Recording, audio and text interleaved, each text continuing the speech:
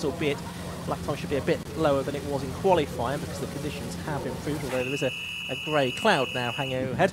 30-second board is being shown, we can see from our window. 5-second board is now up, so we're going to be racing very shortly indeed. First time today, it's the Raceparts historic 750 Formula Series, and the lights go out and away we go, and good start there by Christian Pedersen from the front row of the grid. There's Lyndon Thruston in the number 23 car making his way through.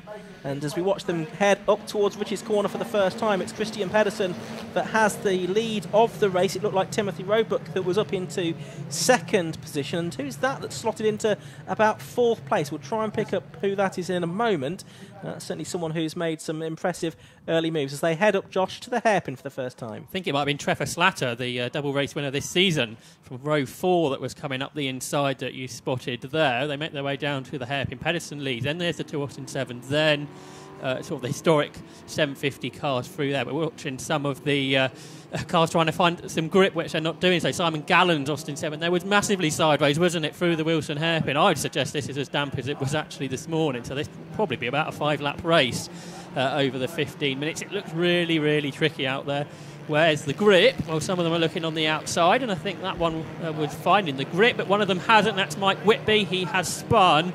Had he collected the palm code, I think he might have just avoided it, Ian. Yeah, possibly. I think he also delayed Lyndon Thruston as well, didn't he, in the number 23 car. But there's our race leader then. That's Christian Pedersen out in front. In second place, it is the number 18 car of Tim Roebuck. That's the ex-John Miles car. John, of course, the Lotus Formula 1 driver who we lost a year or so ago now, but he's being challenged there, is Tim, by number 52, Mark Elder, who started on the front of the grid as they head through the left-hander Hamilton and head down towards Oggies. It's a very good battle for second place, this, isn't it? They're shortly going to be heading into Williams and onto the Bentley Straight. And Tim Roebuck, a quick look over his shoulder there, and he's spotted right behind him Mark Elder. Looks like this is going to be a good scrap. Yes, these two cars in qualifying were separated only by 1/3 of a second. A big slide though from Mark Elder. He saved it, and on his way he goes again. But that would have lost him momentum all the way down the back straight, the Bentley Straight. I think this is the first time we've seen Elder in historic 750 Formula. Yep. And obviously pole within Class A this morning, but has lost the lead there within the class and second overall to Tim Roebuck, who has won the category twice this season. Once at each venue, as the other driver was Al Frayling Cork, but he's a bit further down in these conditions. He qualified in 16th. There's Trevor Slatter in his Contour. He qualified 7th, and he is up to 4th after that good start. So he's got ahead of Martin Depper. So it looks like in these conditions, Ian, the historic 750 cars are the ones that are struggling to find much traction, it would seem. They're much further back than what you'd expect. Yeah, and certainly this season, the wins, as you've been saying, split between Trevor Slatter and Martin Depper, both in their Centaurs. And as we look back to this battle for second place overall, we're going to get a change, are we, into Murray's? It looks like Mark Elder going to go around the outside of Tim Roebuck into the left-hander, and he's done it. So Mark Elder goes up into second place then. So number 52 up into second place.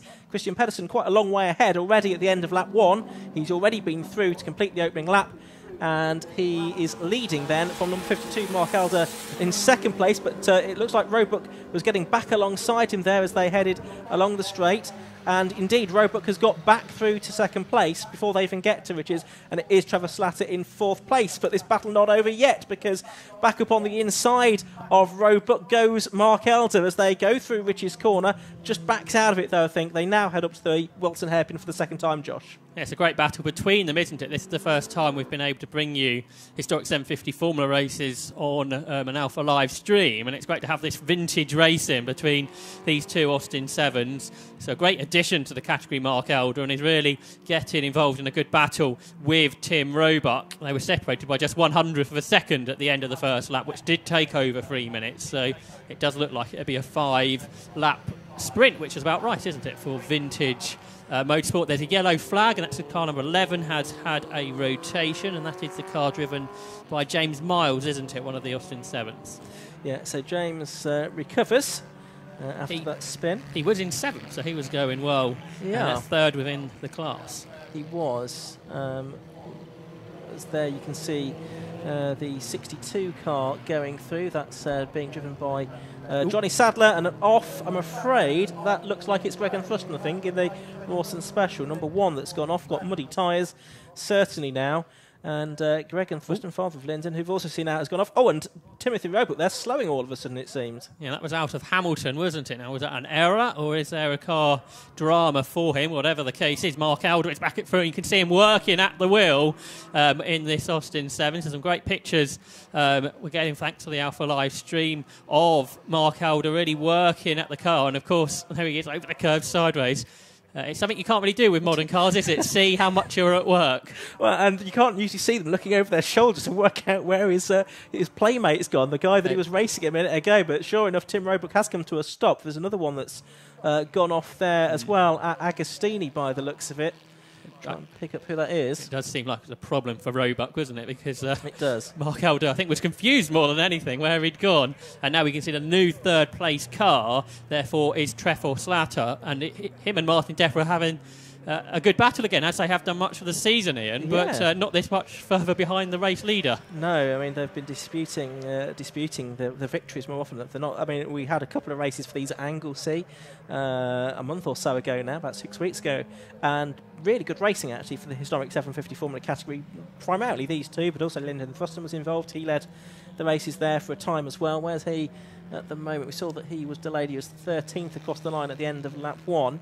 But yeah, he was very much involved as well as these two in the Centaurs that go so well. Christian Pedersen goes across the line now to complete his second lap. 6 minutes and 12 have now gone by.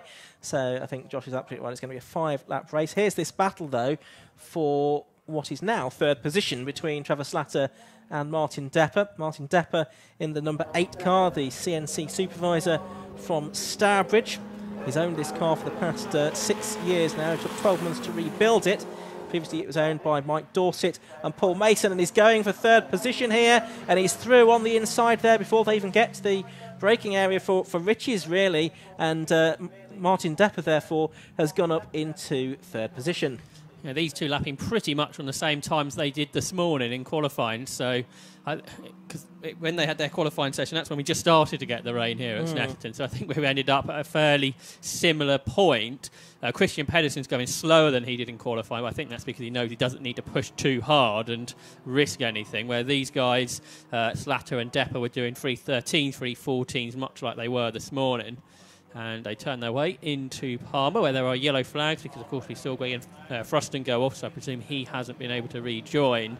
So Palmer, we've seen 2 spinners there, so that must be a tricky part of the circuit to find the grip. So as they go down towards Agostini, coming out of that corner on the other side of the circuit there, you could see the race leader, Christian Pedersen, but there's Martin Depper turning left into the Agostini hairpin, not the former British touring car driver, like I've seen a few people comment that it is. No, it's not. And Martin Depper then turns his way out of Agostini as the driver in third position after passing Trevor Slatter. Yeah, we've lost our pictures in the commentary box at the moment, I'm afraid, so hopefully we'll get those back very shortly.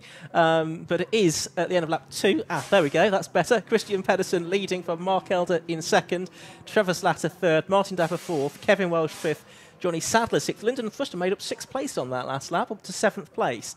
But we're now on lap 3, and we're watching Martin Depper really just make a bit of a break now. Indeed, so he's getting away. He was quicker than Slatter in qualifying as well. But Slatter made that good start, didn't he, getting down the inside at Ritchie's on the opening lap. So that is what helped him out somewhat. And that's the second place car just going through your shot, and he really is the star of the race, isn't he, Mark Elder, in a Class A car. He leads that class after 2 laps by 40 seconds. Of course, we did see that Tim Roebuck was able to go with him earlier until his car had a problem. But it's a really, really good drive from him, isn't it, to run in second place. He's only 8 seconds behind Christian Pedersen, and he's 15 or so seconds ahead of here Martin Depper, who turns his way out of the S's, out of Nelson. He's, as you say, getting away quite comfortably now from Slatter, and the pair of them are quite a bit ahead of the rest, and that's ahead of Kevin Welsh, which might be a good card to pick up on, because the Warren coming back to competition a couple of years ago, Ian, was a real treat for us here. It was, and it was a car that was largely rebuilt at the Race Retro show as well, wasn't it, in that particular year.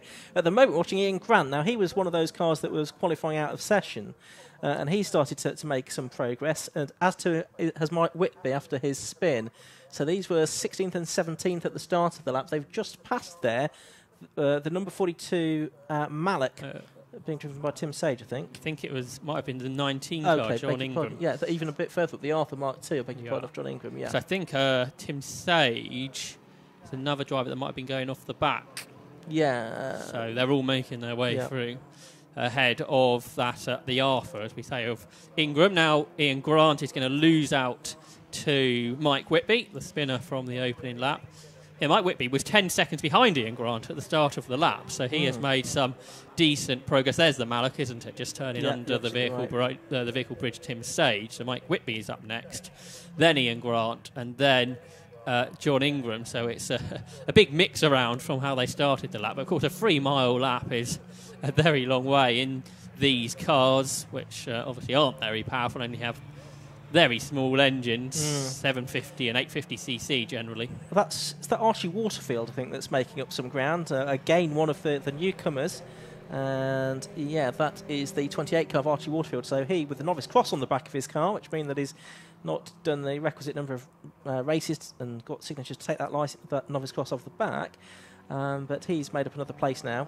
Meanwhile, we watch the number 7 car, which is the Graham Wilson Time 3B. Again, another novice. I think he had his first races in this car at Anglesey. Qualified well. Races did not go quite so well. Had an off a spin, I think, as well. He did finish third, though, in the most recent race at Anglesey. He did. He did get a third place there, but yeah, the first race was a bit of a disappointment, having qualified so well. So there it is. Is that the car that Anthony Reid raced, was it, at Anglesey a few years ago? It is, and James Winstanley's raced that car as well, I think, in the past. But most recently, it's been Simon Bolter that's raced that car with some success. Yes, was in his Dyke 750 Formula. Multiple winner last season, I think it was, yes. He was indeed. So that car running in 8th position, but James Miles, I think, is about to take the place off him by the looks of it, and he goes through at Hamilton. Down the inside, and you can see his knees, you can see almost his whole body, can't you, of James Miles, and that is certainly something you don't see in modern racing. You can see the safety changes over the years when we get to our next categories. Yes. But it's great to see them here, and there's, as we say, so many people are enjoying themselves, even in tricky conditions. Actually, you may wonder if some of the Austin 7 guys are enjoying themselves more because they're really sliding the cars about, which they probably won't be able to do in the dry to the degree that they are. You can see James Miles again just looking over his shoulder, then trying to duck in to give it the best or the least deficit of aero going down the straights. Because, of course, with so little power, if your head sticks out, you're going to slow the car down in a straight line. Christian Pedersen's just gone across the line to complete his 4th lap, so he's now starting his final lap of the race because it's a 15-minute race. We've already had 12.5 minutes or so, and he's a long way clear of the second-place car, which is still number 52, Mark Elder. 3rd being number 8, Martin Depper. 4th, 72, Trevor Slatter. Kevin Welsh, 5th, number 78 in the Warren, which we were talking about briefly, and 6th, number 62, Johnny Sadler. But we're watching James Miles at the moment, now pinned to 8th place. And he's pulling away, isn't he, from Graham Wilson. Lyndon Fruston will be the next car if he's going to catch any. There's the Warren we spoke about, Kevin Welsh. He's being caught rapidly by Jonathan Sadler. This was a 14-second gap at the beginning of the lap, and behind them is Lyndon Fruston catching them, and I think down the straight Kevin Welsh may lose out here to Jonathan Sadler because Sadler has accelerated past, and there's the Malik.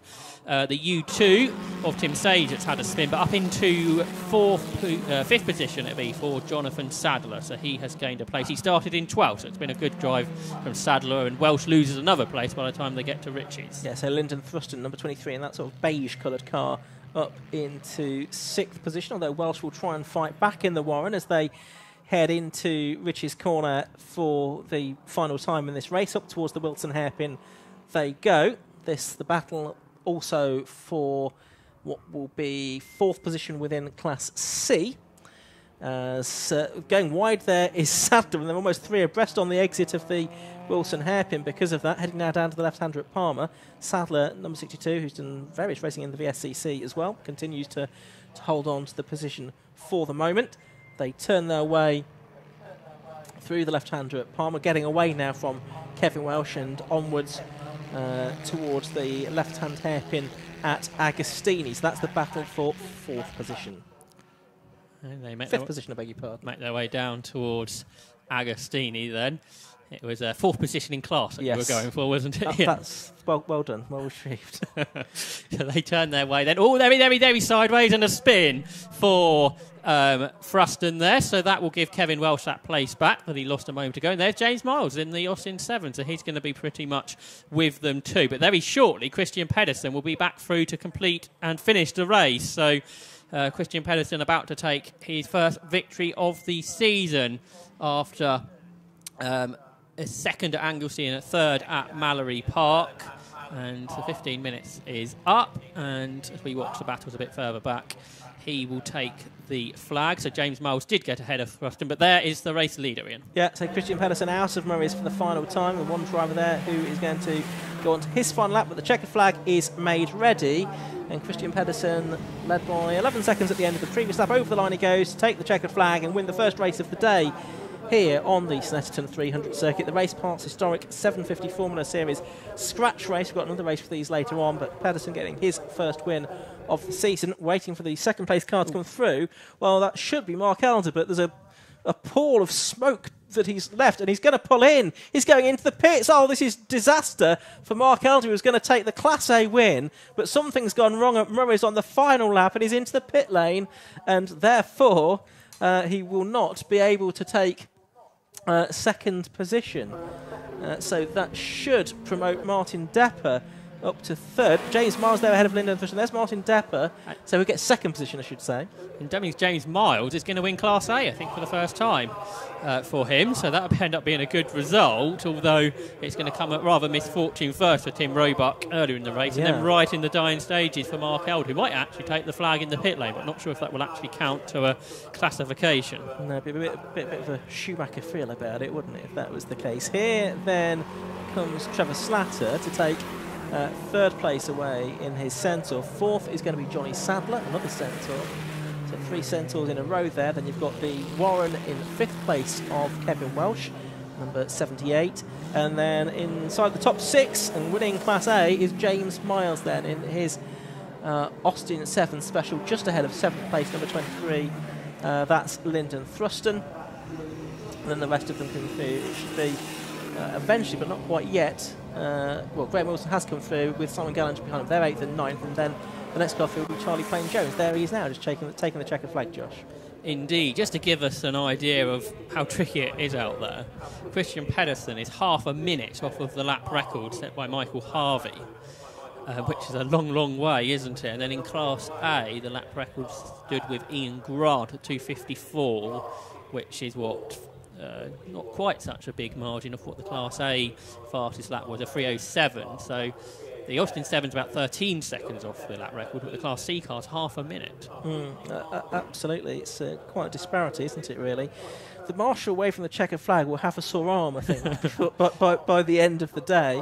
But most of the cars have completed their race. The 11th place car just going across the line now. I can tell you that was Archie Waterfield.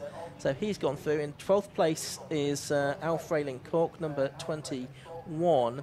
And then I think the next car people might whip it, as you can see here this weekend, the car's being taken off the circuit on the exit of Palmer Corner, and they pull into Parc Fermé there. So they don't do a full slowing down lap as they used to do here on the 300 circuit. And that means that we do get to hear from the drivers a little bit quicker than we already would. So let's head down for the first time today to Parc Fermé, and we'll hear from Matt Suckling with the winning drivers. Yeah, thanks very much, guys. We're down here with our race winner, which is Christian Pedersen from that historic 750 Formula race. Christian, great race out there, very demanding out front. How did you enjoy that? It was absolutely brilliant. I was lucky enough to qualify on pole, and I got a good getaway. So had a bit of a lead going down the back straight, so I was quite happy, and tried to control the race from then on. And in terms of the conditions out there, we know they're not quite as they should be. I think you're about 30 seconds off the pace of what you should be normally, but you did well, and you're looking forward to the handicap race later on? Yeah, absolutely. It's going to be good fun. It's I normally don't do very well in the handicap races, so I'm just going out to enjoy myself.